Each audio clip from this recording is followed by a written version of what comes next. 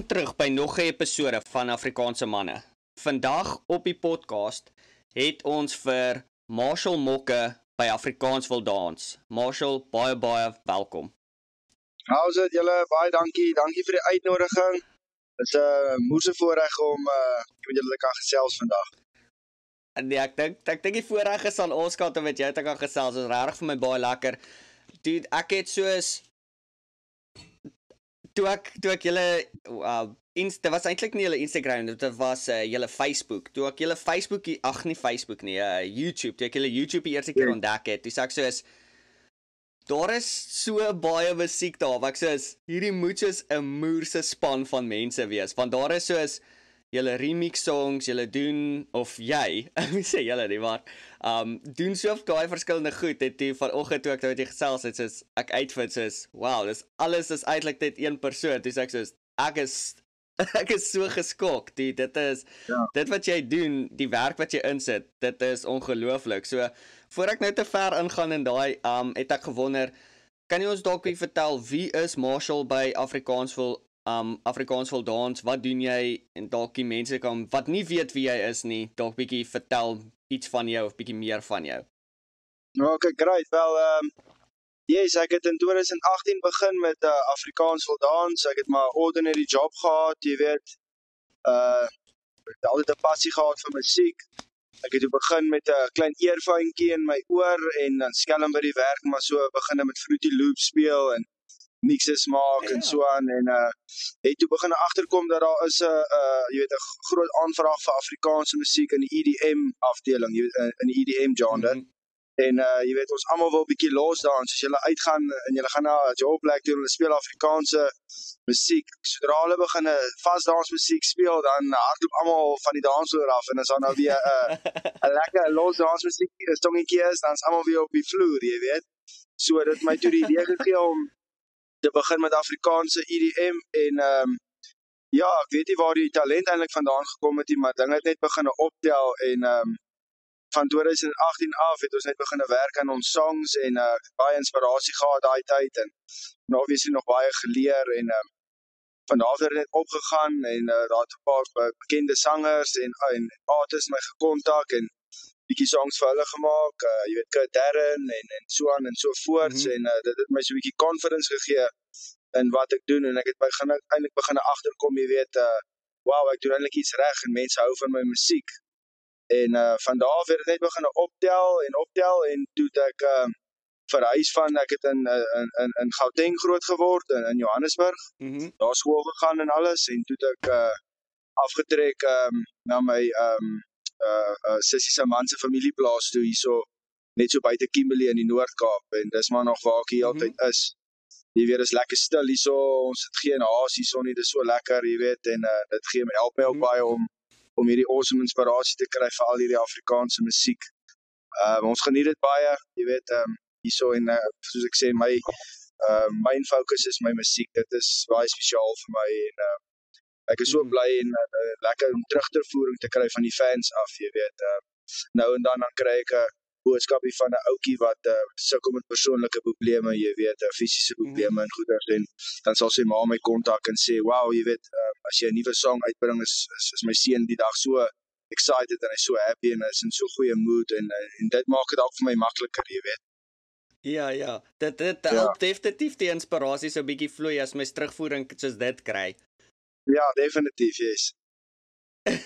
So, ek weet jy het nou gesê, jy het in 2018 jou by die YouTube channel begin, en jy weet waar musiek begin, maar het jy 2018 vir die heel eerste keer soos by die werk gesit en besluit, ek gaan Fruity Loops vat, en ek gaan begin 'n paar remixes maak, of het jy al voor dit al begin speel met die idee van musiek, of musiek remixes, of in die EDM, market? Obviously, ek was nog altyd mal oor musiek gewees, jy weet, altyd gitaar gespeel, en so aan, maar ja, toe ek in 2018 die page begin op YouTube, het ek geen ondervinding gehad, of enige hulp gehad, dit was maar net ietsie wat ek maar myself geleer het, en van daar af gevat het.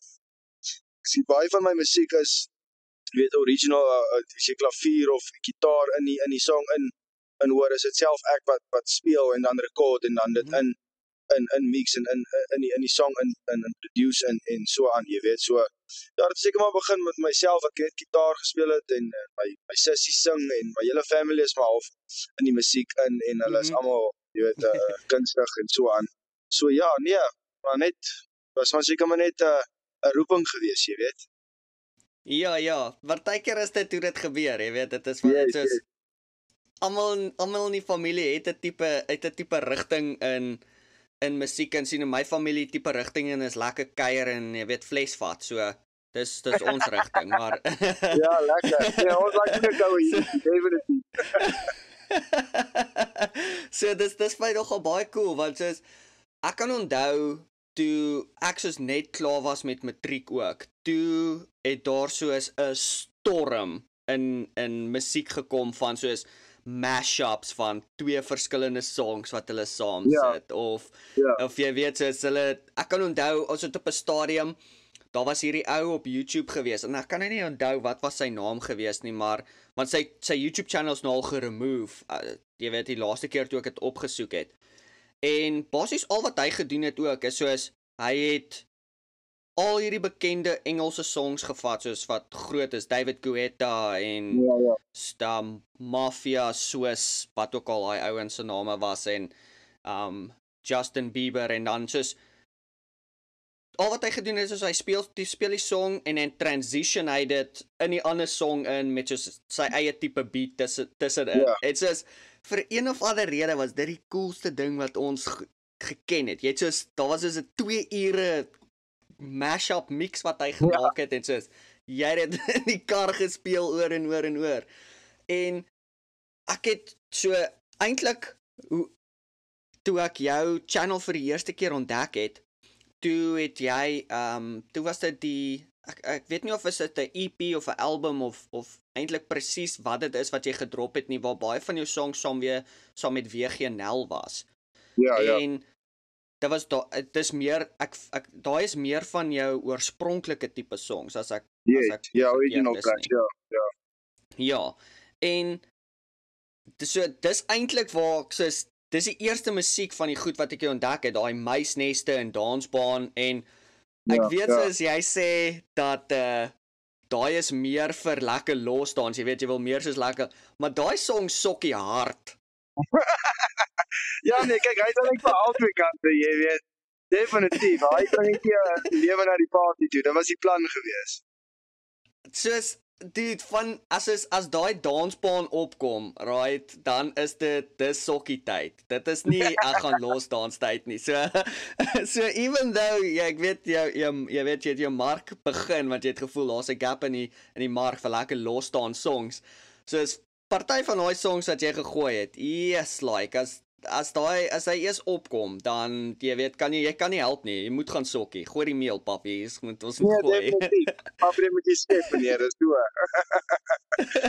So daai tipe songs het ons geproduce juis vir dit ook. Jy weet, ons wil probeer om elke tipe ouderdomsgroep ook te betrek. Jy weet, ons wil 'n ou tannie en 'n ou oom ook hê op die dansvloer wat saam skit op soos jy sê dansbaan. Hy was definitief 'n treffer geweest. En van daar af het dit net begin opgaan, hoor, dat jy dit sê. So ek dink ek soos ek sê, ek het jou oorspronklike musiek het ek ontdek en toe sê ek soos, okay, wag, laat ek hier op YouTube gaan en ek gaan kyk wat is van jou meer populêre songs. En dude, soos ek kon nie glo dat soos hoe groot jou YouTube channel is nie. Daar is songs wat jy soos oor die 2 miljoen hits het. En nie net soos een nie, jy het soos 'n paar. En dit is so major, jy weet, soos ek vat, ons YouTube is nou nie groot nie, jy weet, ek spandeer nie baie tyd op ons Afrikaanse manne YouTube nie, net omdat, long podcast vorm is baie meer populêr, en jy weet, ek voel mense sit nie regtig YouTube aan, en kom ons sit en kyk 'n YouTube, of 'n podcast vir 'n uur nie, is meer van, kom ek gooi het op my ore van Spotify, of wat ook al, so, om 2 wat ook al miljoen views op 'n video te kry, soos, hoe voel dit as daarin begin boom? Soos, wat is jou gevoelens rondom dit? So sit en kyk jy die nommers heeltyd, of is dit soos, jy gaan slaap en een oggend word jy wakker, en jy soos, goeie, 1 miljoen views? What? Ja, wel obviously dis moes exciting, jy weet, om te sien hoe dit klim. Ek is heeltyd besig op die page en besig om nuwe musiek te produce en dan probeer ek soveel as moontlik op die YouTube channel laai. Weet ek het ook baie private werk wat ek langs die kant doen wat my ook verskriklik besig hou. En dan met die mense se toestemming natuurlik wat ek die musiek voor maak, laai ek dit dan nou op my page. Maar ja, obviously dit voel moe so awesome as jy sien 2 miljoen mense het die song geluister en as jy na die comments toe gaan en jy gaan kyk hoe hulle jy weet happy is en hoe hulle jou prys en alles. Ja, dit is 'n awesome feeling. Veral vir iemand wat net jy weet uit sy broeksak uitgetrek het en jy kan self net alles probeer leer het. Jy is definitief daar bo saam met die ouens wat al groot is en obviously gaan studeer het vir dit. So ja, vir my en my familie, my hele familie is baie trots op Afrikaans Wil Dans, jy weet. My sussie kry partykeer as haar fees is of iets, dan kry sy sommer vernietkaartjies vir haar en haar vriendinne omdat haar boetie Afrikaans Wil Dans. Sy post nou net die advert op my page en dan is dit so, jy weet. So ja, dit is awesome, definitief. So jy het nou aan iets geraak wat ek gewonder het. So rukkie terug het ek en my vrou in die kar gesit en een van ons sy het heeltemal 'n ander smaak in musiek as wat ek en my vrou is Amerikaans, so sy ken glad nie Afrikaans nie. So dit help nie ek sê vir haar, "Eers luister gou hierdie tune nie," want dan vra sy heeltyd vir my, "Wat sê hulle? Wat s'ie woorde?" It's pause en te sê dat in Engels klink dit nie so cool soos in Afrikaans nie, maar trust me, dis cool. En so daar's baie min musiek wat ons in gemeen het, maar wat ons wel in gemeen het is 'n bietjie meer van 'n emo punk rock tipe vibes wat ons het. Ek het groot geword in die era van soos Afrikaanse rockmusiek, jy weet daar met Fok of Polisiekar en FL en jy weet daai tipe ouens en een van die bands wat ons na luister is hierdie ou wat se naam Motsan is. Okay. En hy het, ek weet nie of weet jy wie's die Goo Goo Dolls nie. Nee. So dit is soos 'n Irish band van baie jare terug, van die vroeë 2000s wat uitgekom het en hulle het soos 'n Irish rock band tipe vibe gehad en hy het toe van hulle songs gecover.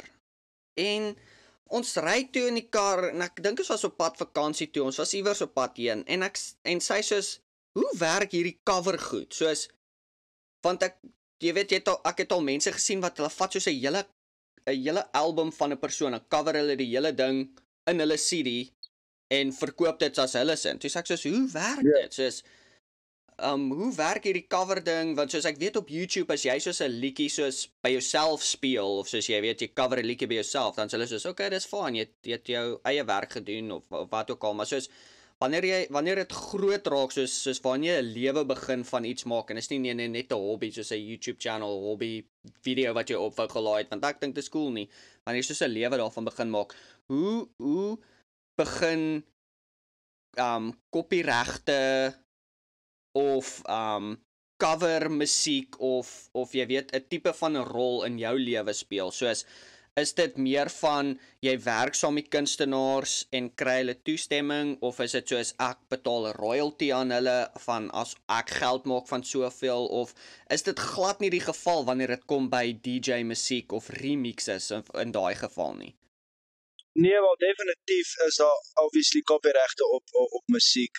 Jy kan nie, jy weet, ons het al in die verlede het ons ook soos jy gesê het, was nog dom gewees op YouTube gewees en sommer net musiek gevat en dit gemix en dit onder ons eie naam geproduce. Jy mag dit nie doen nie, ongelukkig. Gelukkig het ons nie in te veel moeilikheid gekom nie, maar jy word gevra om dit dadelik af te haal natuurlik. So wanneer jy 'n song maak vir 'n kunstenaar wat nou bekend is, jy weet, Darren of Dirk van der Westhuizen of Snotkop of Befok of whoever jy nou voor moet 'n song maak, moet jy eers die toestemming kry vanaf die artist. Obviously die oorspronklike weet gerekorde lyrics en sovoorts, en daar word natuurlik kontrakte opgestel. Die royalties en die betaling en so aan word dan tussen die twee companies uitgesorteer. Jy weet, julle kan op 'n deal uitkom, of word royalties gedeel, kry jy nou 'n lump sum voor die tyd vir die werk wat jy doen, en dan weet wat dan met daai song gebeur dan, jy kan dan ongelukkig niks daarvan, jy weet, 'n benefit nie. So ja, dit is 'n baie haarfyn lyn, veral jy weet, vir my wat as 'n private producing company is, ons kry baie keer kliënte wat onder 'n label is wat wil hê ons moet vir hulle musiek produce, en dan ongelukkig veroorsaak dit 'n probleem as dit dan jy vir hulle sê hulle moet mooi na hulle kontrak gaan kyk, jy weet, en dan sal dit sê in die kontrak dat hulle mag nie. So wel, Afrikaans Wil Dans is nou sy eie producing company, jy weet, so ons probeer ook om op te kom waar die groot name is, en ja, dis waantoe Afrikaans Wil Dans eintlik op pad is, om original songs te maak, saam met hierdie gevestigde en bekende sangers. Dit is die mikpunt vir die besigheid. Ons is nog steeds altyd op YouTube aktief wees en alles, maar dit begin nou 'n bietjie groter raak, en die aanvraag vir ons musiek, jy weet, is huge. So Afrikaans Wil Dans gaan binnekort op die mark wees, saam met Sony en al daai mense.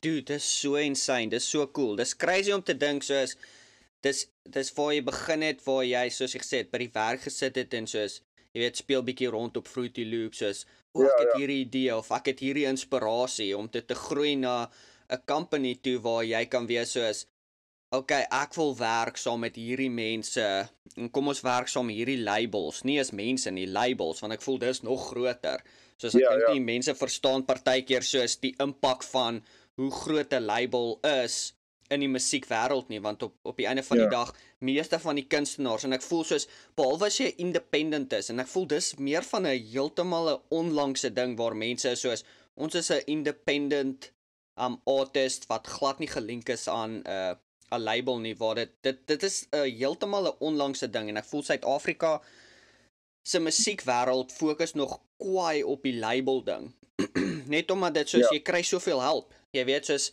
'n label is 'n goeie ding, want jy kry 'n marketing span wat saam met jou werk, en jy kry 'n producing span wat saam met jou werk, en jy kry mense wat soos, jy weet, musiek kan maak, waar jy dalk nie hoef te fokus op, jy kan net fokus op die lyrics, of dalk is jy meer van die musiekkant, en jy kry 'n span wat jou kan help met die lyrics, en sulke goed, so, gaat nie 'n slegte ding nie, dis net insane of te dink, soos, van waar jy begin het om te groei na 'n company, wat soos 'n label company is, waar jy soos fisies kan werk met ander artist, of ander artist begin sign vir jou company, om te wees soos, dude, dis wat se vibes ons uitsit, so dis waarvoor ons soek, is insane, so, jy weet, baie geluk met die sukses van Afrikaans Wil Dans. Awesome man, baie dankie. Jy weet, dit was soos my babietjie gewees, en hy begin nou groot te word, jy weet. So, jy weet, ek het nou die hele tyd wat ek gesit en wonder, en jy moet verskoon, soos, ons het 'n podcast vorm, en die rede hoekom ek die podcast begin het is, ek love praat, en my vrou is al moeg vir my om te praat, so dis toe ek die idee gekry het, dalk moet ek 'n podcast begin, dat ek met ander mense kan gesels, jy weet, al is dit net vir 'n uur, want as dit 'n uur minder wat sy hoef te luister wat ek te sê het. En die hele tyd wat ons gepraat het, is ek soos, okay, het begin met Fruity Loops, ek kan onthou, ek het soos, way back in the day, het ek rondgespeel op Fruity Loops, ek weet nie eens of dit of soos wat dit is meer nie, maar soos, watse tipe toerusting, of hardeware en sagteware gebruik jy op die huidige oomblik vir jou musiek, of om jou remixes te maak? Ek gebruik net 'n straightforward computer, ek het, hy's nothing fancy of anything like that, hy het ordentlik, jy weet, hard drive en so aan, en sy RAM is vinnig genoeg om my programme te hardloop, maar ja, ek doen alles net van my rekenaar af, hier by my huis, in my klein office, natuurlijk het ek 'n mic, en ek het 'n gitaar, en ek het 'n keyboard, en ek het, jy weet, 'n paar instrumente, en 'n viool, en so aan, jy weet, en ja, ek doen al my recordings net hier by die huis, in die kamer, ja, jy weet, mense wat Afrikaans Wil Dans follow, sal dink dit kom uit 'n groot, jy weet, soos die studio en al dit is die plan, jy weet, vir die toekoms, soos die geldjies inkom en so aan, so sal ons hier op die plaas nog 'n awesome studio bou, en ek en my skoonboetie het al daaroor bespreek en so aan, want hy is 'n bouer en werk met masjiene en goeder so. Hy het ook vir my gesê, kom bou vir jou studio en dan kan die mense hiertoe kom en dan sitkamerbankie en alles, jy weet, dan lyk dit so professioneel, maar ja, basically doen ek dit uit my klein office hier uit, wat ek vir my opgeset het met 'n doodgewone rekenaar en ja, alles kom maar net seker uit daai hand uit wat bietjie muis klik en nou en dan bietjie die gitaar tokkel en nou en dan bietjie die klavier speel, jy weet. Ja, dat alles val maar net eintlik in plek. Soos die song kom en soos ek die lyrics luister wat die persoon rekord het, vorm die song net in my mind en dan ja, dit gebeur net. Ek weet nie eintlik hoe om dit te verduidelik nie. Nee, dit is so cool. So ja, dit maak my wonder soos wat is jou workflow? Het jy soos enige rituele voordat jy soos begin met 'n liedjie, soos dalk moet jy soos okay, jy weet ek moet ten minste soos 'n biertjie vat net om myself te kalmeer vir hierdie liedjie of het jy enige tipe rituele wat jy doen? Definitief 'n koppie koffie en 'n breakfast eerste. Jy weet, hierso op die plot het ons nie eintlik 'n tyd nie. Ons besluit hierso hoe laat dit is of so aan. Jy weet, die son gooi so 'n bietjie rond, maar as ons 10:00 besluit is lunchtyd, dan is dit lunchtyd. Jy weet, niks is jaag ons eintlik hier die klein hoewe nie. Maar ja, definitief eers 'n koppie koffie en dan 'n lekker brekkie en dan sal ek wegtrek. So op 'n Saterdag of 'n Sondag sal ek bietjie 'n vleisie braai saam met die skoonboetie en die sussie en die klein kinders en dan sal ons definitief 'n biertjie vat, jy weet. Ja. Definitief, ja. En dan dan kom ek eintlik nie by die werk uit nie, want dan drink ons eintlik heeldag en dan is die heeldag se gebraaiery so. Ek sal maar sê eerder 'n koppie koffie en 'n breakfast, want sodra ons begin kuier dan word daar nie gewerk nie. Ja. Ek ken dit, maar jy weet, dit is nie 'n slegte ding, dit is lekker, jy weet, dit is 'n goeie ding dat mense jy weet, jy kan jy werk en jy kan jou leefstyl deel met familie en jy weet, dis great wanneer familie naby is om te deel in jou lewe, in jou leefstyl, in jou sukses en al daai tipe dinge. So ek kan definitief sien dit maak my wonder soos as jy weet partykeer kom my sit hier in mindset soos okay, soos jy weet die familie is net hierso of die vriende is net hierso, soos kom ek gaan hoor wat doen hulle of waarmee is hulle besig. Soos wat is jou soos om nie te procrastinate nie. Wat is jou soos jou go-to produktiwiteit triek of het jy dalk een wat jy soos okay, wow, ek moet nou fokus, ek moet nou werk, ek moet hierdie bietjie hard fokus op hierdie. Het jy enigiets wat jy dan doen? Ja, well, definitely as ek voel kort bietjie inspirasie, dan sal ek miskien een van die motorfietsse vat hier op die plot of so, en ons bly op so 'n baie klein dorpie wat nie eens 'n garage het of 'n robot of there's nothing here, jy weet, hier een kafee, ons noem hom die padkafee, hy is omtrent so groot soos gewone kind se slaapkamer. Dan sal ek hier tussen die plotte op en af ry 'n bietjie op die four-wheeler en jy weet die perde kyk en almal het sulke klein hoewietjies en so aan en ja, dan soos ek sê, dan kom dit maar net na ou toe, bietjie ontspan, bietjie wegkom van al die geraas af hier by die huis en die vrouens en die kinders en die honde en die katte en jy weet. Maar ja, ek sal eintlik sê ek het enige ritual of so voor die tyd hier. Ja, net good frame of mind, happy vibes. Yes.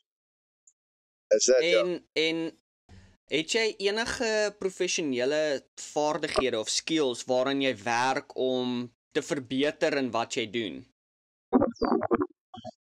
Ek sou sê, soos ek sê, ek was self-taught gewees.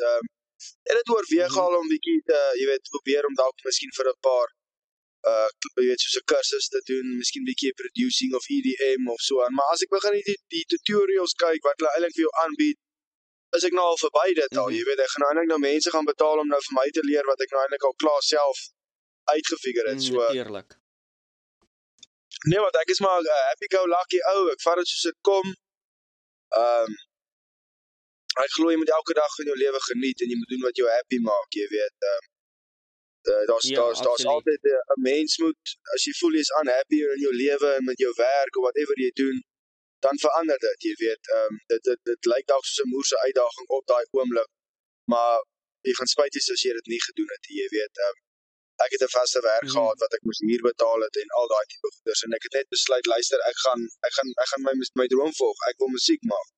En dit was moeilik geweest aan die begin natuurlik, jy weet, maar totdat dit begin optel het en mense het my begin raak sien en toe sien ek wel, maar weet jy wat, ek is eintlik goed in wat ek wil doen omdat dit so jy weet groot droom vir my is.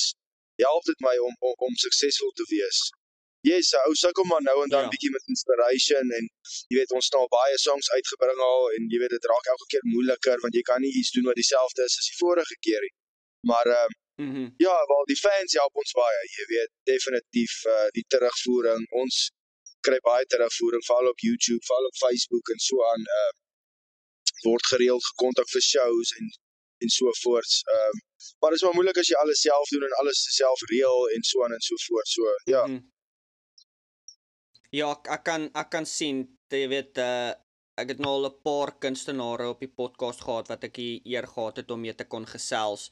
En die grootste ding waar almal altyd kla, of nie kla nie, ek wil nie sê kla nie, waar hulle sê die ding wat die moeilikste raak is, soos die musiekdeel is die maklike deel. Jy weet, want dis waarvoor jy passie het, dis soos wat jy wil doen. Die moeilike deel is die logistics. Is soos wanneer mense jou kontak en sê, hey, kom doen 'n show hierso in Parel. Jy weet, ons wil dit en dat en dit, en dan, jy weet, om te sit en uit te werk, alright. Dis hoe ver ek moet gaan Parel toe, dis my kostes, waar gaan ek bly, waar gaan ons set up, hoe lank gaan ek die show doen, bla bla bla. Wanneer dit kom by die logistics, dan's almal soos, fuck it, ek kort net 'n span wat vir my hierdie goed kan reël, ek kort net 'n persoon wat hierdie goed kan doen, want dit vat sommer, dit drein my van my energie. So, jy weet, jy het al iets al geraak wat ek weer nog gewonder het, is, jy praat van soos mense wat jy nooi, of soos dalk waar jy is, soos ek wil hierdie shows gaan doen, of ek wil hierdie events gaan doen. Jy weet, en as mense praat van groot musiek events in Suid-Afrika, dink ons aan KAK&K en Aardklop en Afrikaans is groot, jy weet, en Afrikaans Wil Dans en daai tipe goed. So is daar soos 'n spesifieke event wat jy dalk is soos, yes, ek wil so graag nog eendag wil ek daai event gaan doen, of ek wil by daai event betrokke wees, of dalk was jy al by daai event betrokke wat jy nog altyd wou? Wel, seker 'n bietjie ver en bietjie groot droom, maar ek sal dit love om by Tomorrowland 'n paar Afrikaans Wil Dans sets te speel vir al daai mense, jy weet. Hulle behoort om 'n bietjie te verstaan. So ja, dit sal die mikpunt wees van die droom, is om by een van daai tipe size parties soos Tomorrowland of bietjie oor see, jy weet, bietjie uit Suid-Afrika uit te kom. Suid-Afrika is awesome, die fans is awesome, jy weet, almal like kuier, so hulle like 'n brandewyntjie vat en 'n vleisie braai en ons musiek loop net mooi saam met dit, jy weet, as jy speel net een van Afrikaanse dansel songs, dan wil jy braai en 'n bier drink, jy weet, dit is maar so. Ja, en dit gebeur so op 'n maandagoggend, jy weet. Maar ja, ek sou like om een van daai groot shows te kan aanpak. So, okay, so, ek het so ruk terug en het ek met Stefan Jansen gepraat en hy's ook nogal 'n groterige of op-en-komende groot musikant in Suid-Afrika. En hy het gepraat van en dalk weet jy nie, jy weet, dis iets om in gedagte te hou vir die toekoms, maar hy doen van sy grootste toere wat hy doen is in Europa, waar hy soos, jy weet, hy soos 2 weke in Amsterdam, of in Nederland, en dan is hy 3 weke in Switserland, en hy doen net Afrikaanse musiek, soos net Afrikaans. Hy sê Europa is een van, behalwe Suid-Afrika, die grootste Afrikaanse musiekkulture in die wêreld, waar as jy eers soontoe gaan, dan daar's nie genoeg tyd om alles te doen, of al die gigs te doen, of al die events te doen wat mense wil hê jy moet doen nie, want soos mense kontak jou soos oor en oor, soos ons soek jou hier, kom doen 'n show hierso, en hy doen alles in Afrikaans. So, jy weet, as jy dink aan 'n groot toer, Europa is dalk, jy weet, 'n goeie plek om te wil begin, en soos wat Stefan gesê het ook, soos in die begin is die logistics die moeilike ding, maar boek net jou kaartjies, gaan uit, en kry en doen die gigs daar en soos van daar af vloei dit net. So ek weet nie, dalk is dit iets om iets om aan te dink om bietjie soos die internasionale markte te raak, want soos jy weet jy baie keer dink jy aan die internasionale mark en jy dink soos jy moet net Engels doen, maar dis nie die geval nie. Ons het nou al gesien met Spaanse musiek en ons het gesien jy seker ek het rukkie terug ook daar gepraat, maar daar was as wanneer dit kom by die EDM of lekker dans vibes, het soos mense worry nie gewoonlik te hard oor die woorde nie, want as daai beat drop waar jy soos yes baby, dan is dit wanneer dit gooi. En jy weet as jy vat soos daai song wat hulle uitgebring het van soos ek praat van baie jare terug, maar soos Douta wat daai German ou uitgebring het. Yes, is niemand, ek het nie eens geen idee gehad wat hulle gesing het in daai song nie. Topere para pam pam pam. Ek weet nie. Die talk about Yes. Die song is nog steeds hierso. Hy is nog steeds daar so in die kop. Ja, nee, ek het hom self moet vergeet, Dis net een van daai songs wat jy weet by sokkie by die skool aangekom het, dan dis een van die songs wat gespeel het en dan het almal gegooi. Ja, definitief. Ja. Maar awesome dat jy my bietjie dit vertel het, jy weet, ons sal definitief na dit kyk. Ja, as jy sê baie van die Afrikaanse bands begin nou oor see te perform en jy kyk na die antwoordband. Hulle doen basically nou net goeders oor see, jy weet. En ek meen, hulle het geboom hulle kom van die Parow af en kyk waar is hulle nou, dis awesome, jy weet. Yes. Ek dink baie keer as jy soos, jy weet, en soos, wat lekker is soos, jy probeer nie soos te wyd in die wêreldse mark ingaan nie, soos jy weet, Afrikaans Wil Dans voel ek het nogal 'n vaste, dis Afrikaans, EDM, /sokkie, jy weet, dis fucking lekker tunes wat jy wil kuier met dit, jy wil dans met dit, want Afrikaans Wil Dans, maar absoluut, so jy definitief julle niche gevind, of jy het julle niche gevind, waar jy soos, okay, dis waar ek op wil fokus, en dis wat ek wil doen, so, jy weet, ek sit maar net hier so en dink en wonder soos, hoe kry jy jou kunstenaars, hoe kry jy mense wat soos, okay, ek het 'n beat, of ek het 'n idee vir 'n song in my kop, maar kort soos byvoorbeeld 'n WGNL om hierdie te kom sing. Soos hoe sit jy daai bymekaar? Hoe kry jy die verskillende mense bymekaar? Wel, hulle kontak my. Ons doen hulle nie eintlik advertering en so aan nie. Omdat ek nog onsself besig is, jy weet, op my eie. Maar ja, al die artists kontak my maar deur Facebook of hulle kry my e-mail by 'n vorige artist wat hulle nou weet bevriend is en so aan.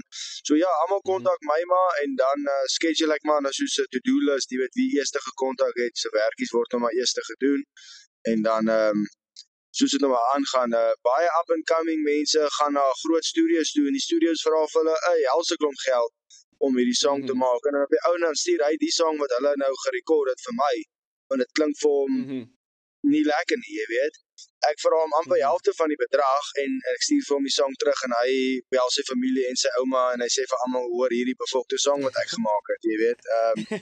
So ja, ek dink dis waaroor dit eintlik gaan. Die mense is definitief tevrede met die werk as dit klaar gedoen is teenoor wat hulle nou na groot labels of studios toe gaan wat hulle so klomp geld kos en die mense sit nie eintlik veel effort of hoe kan mens sê, inspirasie in dit in, jy weet, dit is maar net, just another job, ek gaan dit maar net gaan doen en dan, jy weet.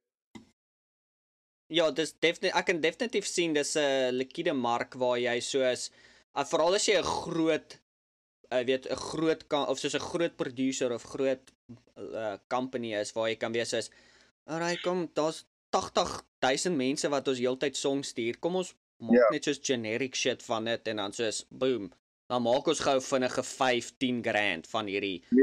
So, dis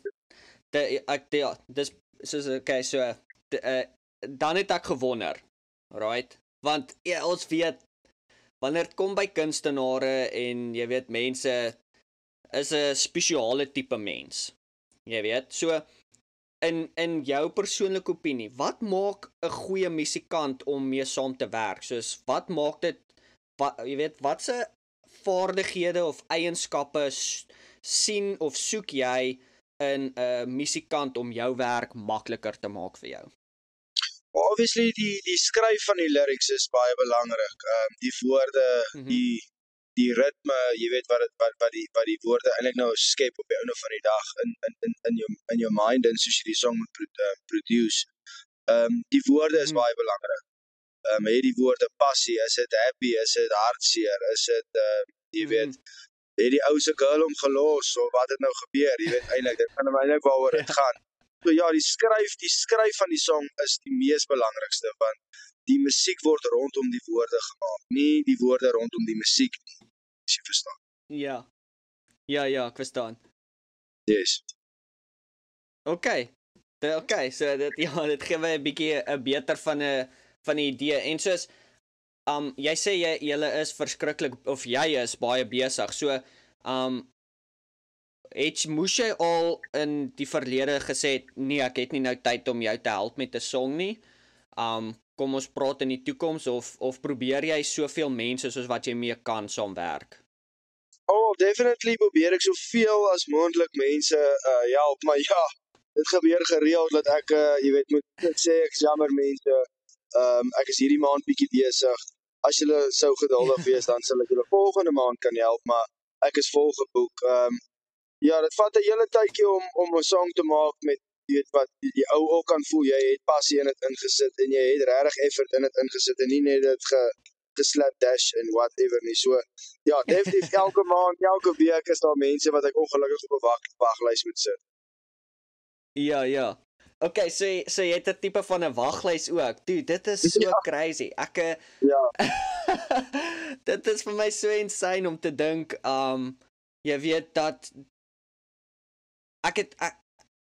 eintlik in my persoon is soos, ek het nog nooit iets waarmee ek fisies self hoef te gewerk het nie. So ek het nog nooit die kans gehad om te wees soos, jy weet, om te praat, soos veral soos, jy weet, jy sê as ek reg is, ek sal sê, soos, jy sien jouself meer as 'n producer in die musiekwêreld.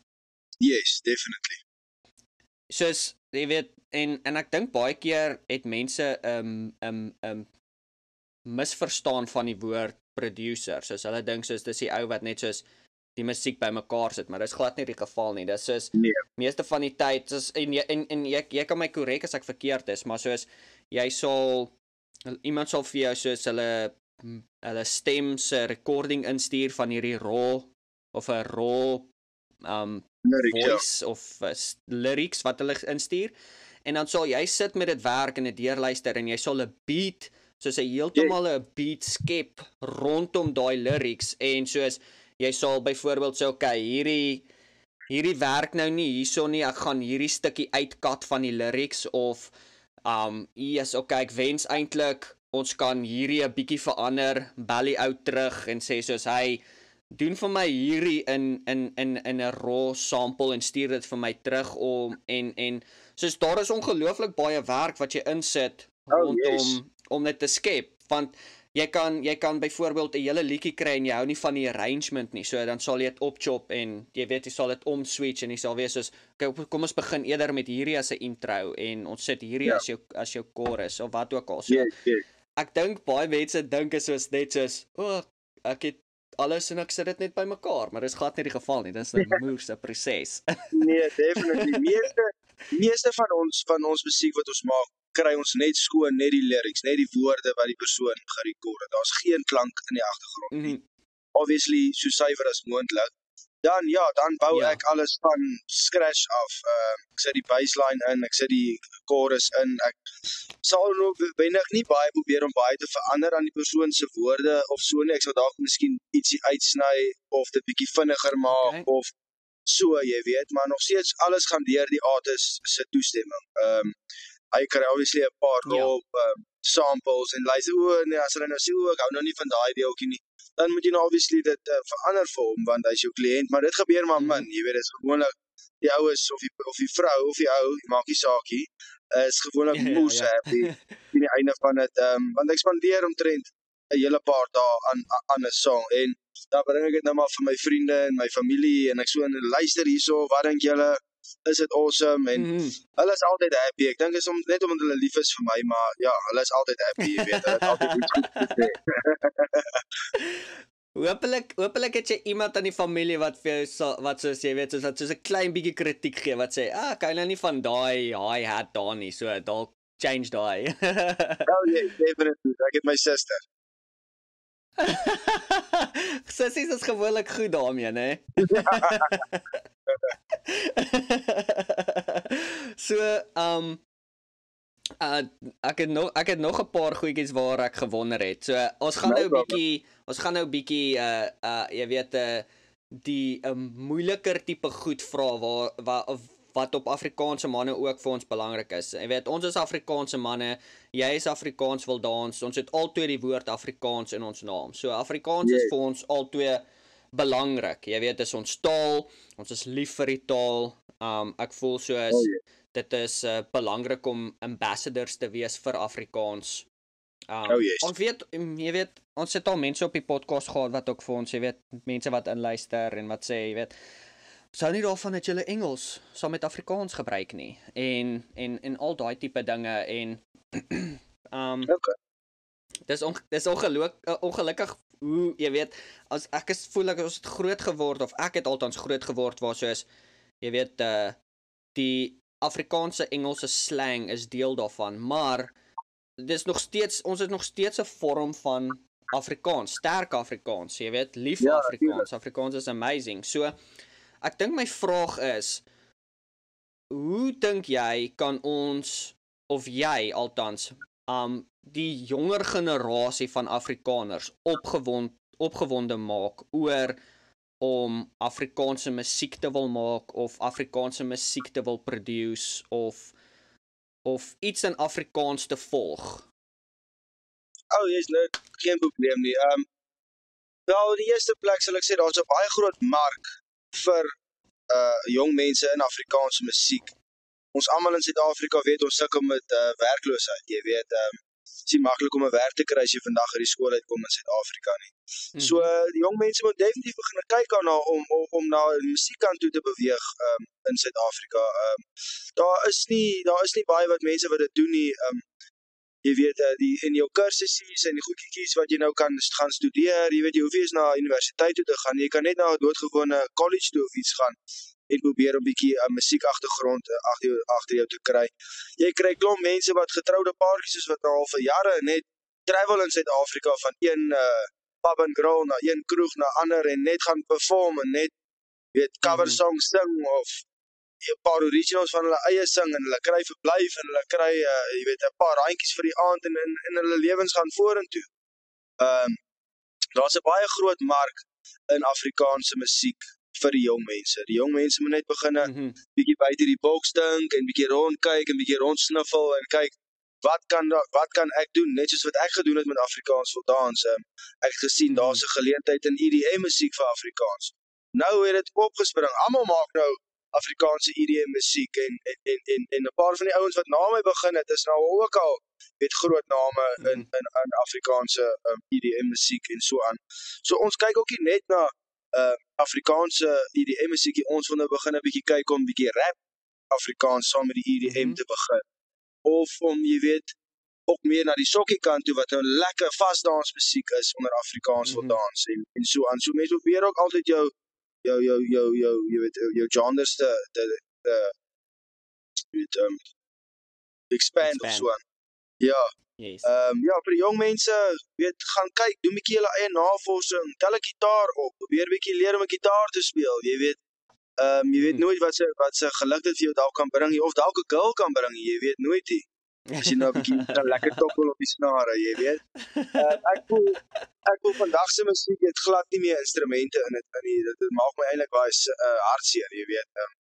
As jy vandag soos jy nou gesê het, David gitaar en al die groot mense vandag, jy hoor nie meer 'n gitaar nie, jy hoor nie meer 'n klavier nie, alles is nou vandag net, jy weet, op die rekenaar. Yes, ons doen dit ook, maar ons probeer nog steeds om rou gitaar goeders in te kry, jy weet, 'n klavier in te kry, miskien 'n backfluitjie, miskien 'n viool of whatever ons kan doen. Ek probeer altyd om dit by ons roots te hou, dat ons nog steeds met instrumentmusiek maak en nie net met 'n rekenaar nie, want dit maak dit eintlik aan die een kant 'n bietjie hartseer, jy weet. Ja, so ja, julle gaan kyk wat daar buite is. Tel 'n instrument op. Kom ons begin daar en dan julle sal nooit weer terugkyk. Dit is rarig so. Ek kan onthou ek was in hoërskool gewees, toe moes ek gekies het, gaan ek rugby speel of gaan ek gitaar leer speel? En gitaar speel het definitief meer goals ingebring. So jy weet. Sorry rugby ouens. Nee, ek speel sommer, maar ek dink dit is definitief soos wat jy sê. Terwyl jy nou gepraat het ek nog 'n ding gewonder. Ons het, jy weet, YouTube is 'n ongelooflike groot untapped market veral vir Afrikaans. Jy weet, daar is jy kan definitief 'n ongelooflike leefstyl of lewe bou op YouTube. So een van die dinge wat ek gewonder het, en ek het dit nou al 'n paar keer gesien, is jy sien hierdie ouens op YouTube, hulle is producers. Alright, so hulle sit 20 minute video's uit waar hulle wys soos, okay, dis hoe hulle by hierdie liedjie uitgekom het. Het jy al ooit daaraan gedink om so iets te begin waar jy soos byvoorbeeld 'n Afrikaans Wil Dans behind the scenes, waar jy soos dalk, jy weet, rekord oor hoe sit jy die liedjie bymekaar, of hoe het jy gekies hierdie beat, of hoe het jy alles bymekaar getrek, en wat was jou denkwyse waar jy soos met die mense kan gesels, of is daar net nie genoeg tyd in die dag vir nog so iets by nie? Ja, die tyd is 'n bietjie min. Ja, ons het definitely al daaraan gedink. My familie het ook al baie keer vir my gesê, luister, maar ons wil begin music video's te maak, jy weet, saam met die musiek wat jy oplaai op YouTube, en kom ons neem jou af soos jy die musiek maak, en so aan, maar ja, jy weet, ons is nog eintlik al by uitgekom nie, en ou is so gefokus op die musiek wat jy heel ken, is nog 'n song, en is nog 'n kliënt, en is, jy weet, ou kan nie eintlik tyd daarvoor nie, so, maar ja, die plan vir die toekoms is definitief om bietjie video footage saam met die musiek te sit. Ons gaan definitief dit begin uitbring, en dan ja, ons wil definitief vir die fans bietjie wys, wat is Afrikaans Wil Dans, wie is Afrikaans Wil Dans, waar maak ons die musiek, en hoe lyk ons eintlik, jy weet. Ons is aan die begin probeer om anoniem te bly, en nie eintlik te wys wie ek is of so, en net totdat ons die hele platform, jy weet, gekry dat hy nou aan die gang is, en nou raak dit so groot, dat dit nou eintlik al 'n intimidating story word, jy weet, as ek dit so kan stel, want nou word jy genooi vir hierdie show, en is duisende mense, en al wat ek eintlik wil doen, is ek wil net musiek maak hier by die huis, jy weet, in die rustigheid van waar ek is, en nou moet ek voor al die mense nou daar gaan, my musiek maak, en ons kom daar, ons begin vorentoe te beweeg, ons kry 'n bietjie meer confidence om ons gesig te wys, en jy weet, ja. So, is dit dan die plan vir die toekoms? Wat is jou plan vir die toekoms? Wat's volgende vir Afrikaans Wil Dans? Is dit meer shows waar soos jy shows gaan doen, of musiekvideo's, of wat is jou plan vir 2023? Wel, die plan is vir 2023 is, ons wil meer fokus op die producing kant, om nuwe tracks te maak saam met up and coming, weet, kunstenaars, jong kunstenaars, ou kunstenaars, mense wat hulle drome wil volg, ons wil daar wees vir hulle. Ons wil 'n baie groot producing company begin, 'n label, 'n producing company onder Afrikaans Wil Dans. Ons wil 'n studio bou, ons wil, weet, 'n plek hê vir mense om te kom en te sê, luister, ek gaan nou my song gaan rekord by Afrikaans Wil Dans se studio. Ja, dit is, ons wil saam met Sony daar wees, ons wil saam met Koleski wees, ons wil jy weet, meer die shows reël, en self shows begin opsit, Afrikaans Wil Dans, soos Afrikaans Wil Dans fees tipe ding, en dan artists hier, of jy vra asseblief, kom perform by ons, en biertent, jy weet, amper soos 'n bloemfees, of 'n gariepfees, of so iets, jy weet, ons wil, dis waartoe ons wil gaan. Ons sal dit geniet ek sal dit geniet om shows te doen, jy weet, KAK, of die wêreldfees, of enigiets soos dit, maar op die einde van die dag, wil jy eintlik maar 'n besigheid vestig, jy weet. Ons wil hê die musiek moet uitkom vir die mense en vir hulle die musiek gaan maak, maar op die einde van die dag wil ons eie groot company stig en ons eie producing company word. Ja, dude, dis so awesome. En het jy enige plan om soos EP's of albums of enigiets so uit te sit in die komende tyd of is dit nie nou jou fokus nie? Wel, definitief, ons probeer net soveel as moontlik oorspronklike songs wat uit weet ons self wat ek self gemaak het, jy weet, en dit dan uitbring op 'n album. Ou wil jy betrokke wees met kunstenaars wat jy dan nou moet royalties betaal of jy moet hulle toestemming kry of alles. Ons is besig om aan te werk aan 'n heeltemal 'n oorspronklike Afrikaans Wil Dans album wat self uit my hart uitkom en my musiek is. Obviously gaan ons nou kunstenaars gebruik wat nou die lyrics sal sing en so aan, maar al die musiek probeer ons, jy weet, original skryf. Miskien 'n paar familielede in kry om 'n paar songetjies vir ons te rekord. Ons sal maar nog sien waartoe dit gaan. Maar ja, ons wil heeltemal wegbeweeg, of ons het al 'n hele tydjie terug, of ek het heeltemal 'n tydjie terug wegbeweeg van remixes af en so aan.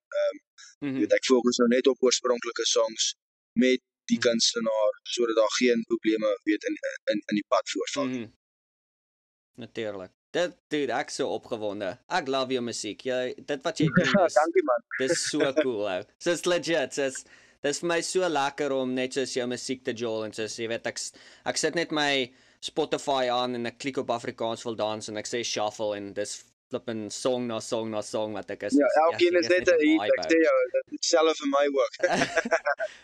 Dis rarig, jy weet, as ek daai musiek aansit, dan, jy weet, dis outomaties, dan is die rooster aan, soos, ek doen niks nie, boom. Ja, kan dit nie help nie. Dit is dit, jy weet, dan staan bier in die hand, en jy sê, ja, waar kom die nou vandaan, maar hier is ons, jy weet, kom ons, dis nou sulke tyd. Ja, my skoonboetie weier om my musiek te luister, want hy sê dit veroorsaak dat hy moet braai en drink heel tyd. Jy weet, nee, dis rarig. So, voor ons die podcast afsluit, en ons kom nou tot op daai punt, het ons gou 'n vinnige laaste 10 vrae wat ons wil vra. Ons noem hierdie kitsklets, is gewoonlik net een of die ander, en as jy reg is, Marshall, gaan ons met daai ene gou vinnig hier deurskiet. Let's do it. Ok, vraag nommer 1 is, biltong of melktert? Biltong. Bosveld of seevakansie? Seevakansie. Ek bly in die Bosveld. Wat is jou go-to karaoke liedjie? Queen, Bohemian Rhapsody. Yes, daai is 'n solid een.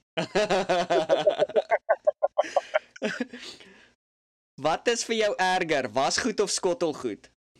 Skottelgoed. Het jy op hierdie stadium dalk 'n gunsteling liedjie of podcast of audioboek wat jy luister?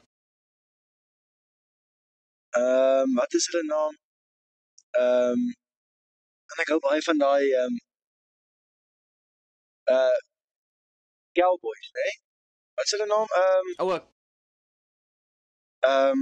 Ek het hulle naam nou onthou nie. Okay. So right. Jy weet wat is dit, so. Ja.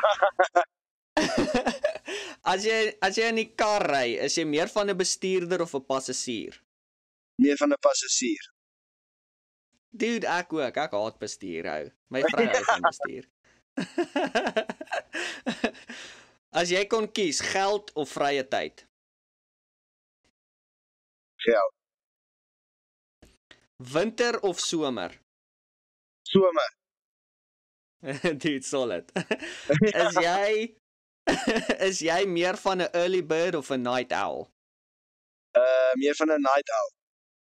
Okay. En TV shows of flieks? Flieks. En het jy dalk vir ons 'n recommendation, 'n fliek wat ons moet kyk ten minste een keer in ons lewe? Daai Togo, weet jy of jy daai Togo gekyk het al, van daai ysond wat so al daai kinders gered het met 'n vaksin. Dis eintlik op based on 'n true story. Ek het nog nie, maar dankie. Dankie vir haar Ja, recommendation. Ek gaan jy kan definitief bietjie gaan dit moet kyk. Ja, daar's eintlik 'n groot storie oor dit. Hulle het eintlik 'n ander hond, eintlik die hond wat die laaste paar myl gehardloop het in Alaska met die vaksin. Hulle het hom eintlik 'n held gemaak en 'n standbeeld gemaak, maar eintlik was dit hierdie Togo hond wat oor die 600 myl gehardloop het. Saam met sy Dude, span dis obviously, maar ja, hulle het 'n Ja. paar honderd kinders gered daar in Alaska. Jy kan bietjie gaan kyk, Togo, Togo, Togo, yes. Okay, daai is solid. Ek love sulke flieks. So, dankie.